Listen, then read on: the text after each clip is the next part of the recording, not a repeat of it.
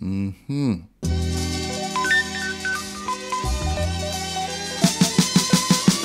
This is more of a meal idea than a recipe, since there is no hard and fast way to do this and there are no real measurements or steps to follow. Believe it or not, I don't always have the time to cook a full meal, so I'm always in the market for a quick fix, or as I like to call it, a ready fridge special. For this roti pizza, I'm using little odds and ends that I had in the fridge to bring it all together. I have the skins, onions, tomato, sweet pepper, tomato paste. Now please, under no circumstances are you allowed to use ketchup instead of tomato paste. Normally I would just use regular cheddar cheese, but I wanted to go a little fancy for this video, so I have a 5 cheese blend here that I'm using for the topping.